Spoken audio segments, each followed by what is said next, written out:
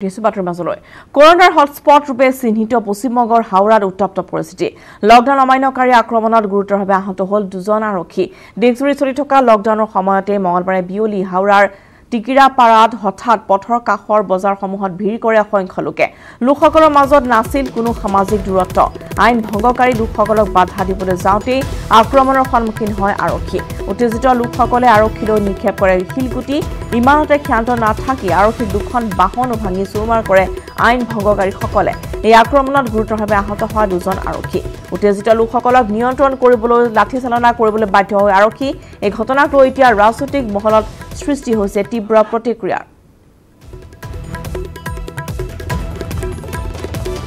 কলকাতাৰ হাওৰাৰ এই উত্তপ্ত পৰিস্থিতিৰ দৃশ্য আমি দেখুৱাইছো কৰোনাৰ হটস্পট ৰূপে চিহ্নিত হাওৰাত এক উত্তপ্ত পৰিস্থিতিৰ সৃষ্টি হৈছে লকডাউন অমান্যকাৰী আক্ৰমণত দুগৰাকী আৰক্ষী আহত হৈছে এক ভয়ংকৰ দৃশ্য আমি দেখুৱাইছো দেশজুৰি লকডাউন অব্যাহত আছে তাৰ মাজতে কিন্তু লকডাউন ভংগ কৰি এনেদৰে সকলো ওলাই আহিছে আৰু সেই সময়ছোৱাতে বিয়লিৰ ভাগত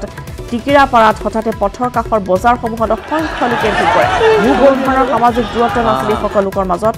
দৃশ্য চাওক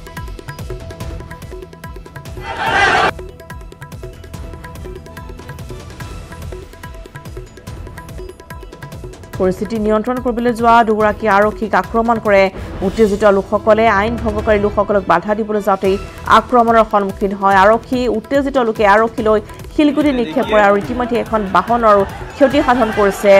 এই সকল লোকে দুখনকৈ বাহন এখন নহয় দুখনকৈ বাহন ভাঙি চুৰমাৰ কৰিছে আইন ভংগকাৰীসকলে এই আক্ৰমণত দুগৰাকী আৰক্ষী ইতিমধ্যে গুৰুতৰভাৱে আঘাতপ্ৰাপ্ত হৈছে উত্তেজিত লোকসকলক নিয়ন্ত্ৰণ কৰিবলৈ লাঠিচালনা কৰিবলৈ বাধ্য হয় আৰক্ষী সমগ্ৰ ঘটনাক লৈ এতিয়া ৰাজনৈতিক মহলত তীব্ৰ প্ৰতিক্ৰিয়াৰ সৃষ্টি হৈছে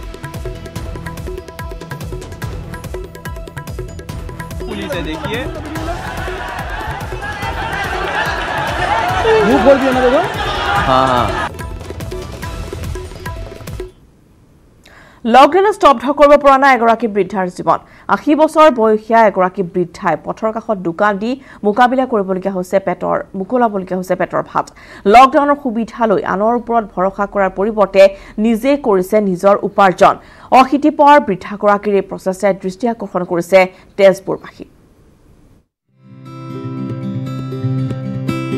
প্ৰথমে মন কৰক আইটাৰ এই সৰু দোকানখনলৈ আইটাৰ এই দোকানত নাই কি শুনক আইটাৰ মুখেৰে মোৰ মানে মুড়ি কৰাইগুৰি গুড় আৰু আচাৰ দৈ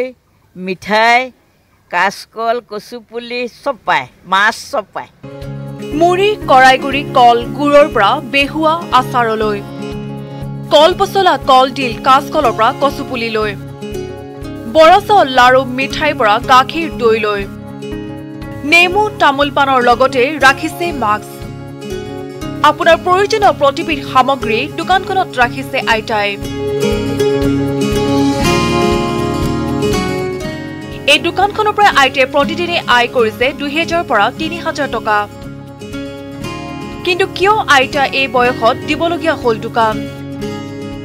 হয় অনাই বনাই ঘূৰি ফুৰা কৰ্মবিমুখ অসমীয়া যুৱকক কৰ্ম সংস্কৃতি কি সেয়া বুজাবলৈকে আচলতে আইটাৰ এই প্ৰয়াস মোৰ নাম শ্ৰী লাবণ্য ভৰালী কিমান বয়স হৈছে মোৰ ৮০ ধৰা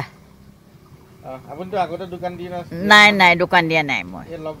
লকডাউনৰ কেদিন বোলো মানুহৰ অভাৱ হৈছে মই এনেই ঘৰত বহি থকাতকৈ এই সময়কণত কিবা কিবি কেইটামান মানে ল'ৰাখনক দেখুৱাওঁ যে মই বহিছোঁ আজি ৮০ বছৰীয়া মানুহ যে সিহঁতো যেনে অকণমান কামত ব্যস্ত হয় আমাৰ অসমীয়া জাতিৰ ল'ৰাকেইটা সেইকাৰণে মই বহিছোঁ আৰু অকণমান ৮০ বছৰীয়া আইটাৰ দোকানত আকৌ এইগৰাকী ৮২ বছৰীয়া গ্ৰাহক আইতা ঘৰত সন্তানে সকলো বজাৰ কৰি দিয়াৰ পাছতো কেৱল উৎসাহ দিয়াৰ বাবে দোকানীৰূপী আইতাৰ কাষত থিয় হ'ল এইগৰাকী ৮২ বছৰীয়া আইতা তেওঁৰ অকণমান হেৰি হওক উপাৰ্জন হওক ময়ো অকণমান মানে তেওঁক আদৰ্শ দেখুৱাইছোঁ আৰু যে মই আহিছোঁ বুঢ়া মানুহ তেওঁৰ দোকানৰ পৰা বস্তু কিনিবলৈ মই মুড়ি ল'লোঁ খুৰমা ল'লোঁ আৰু গুড় ল'লোঁ মানে কেতিয়া লাগে আৰু দৰকাৰ হেৰি কৰি পেলাই গতিকে তেওঁৰো অকণমান উৎসাহ এটা দিছোঁ বাৰু মোক ঘৰৰ ল'ৰাই আনিয়ে থাকে কিন্তু মই তেওঁৰ লগত যে আহিছোঁ কৰিছোঁ তেওঁক এটা উৎসাহ দিছোঁ আনহাতে ঘৰৰ সমীপতে নিজৰ পচন্দৰ সামগ্ৰী ক্ৰয় কৰিবলৈ অহা গ্ৰাহকে দোকানী আইতাক কৃতজ্ঞতা জ্ঞাপন কৰি আইতা সকলোৰে বাবে আদৰ্শ স্বৰূপ বুলি মন্তব্য কৰে তেজপুৰৰ পৰা Hemanta Kumar Nath report news 18 Assam north east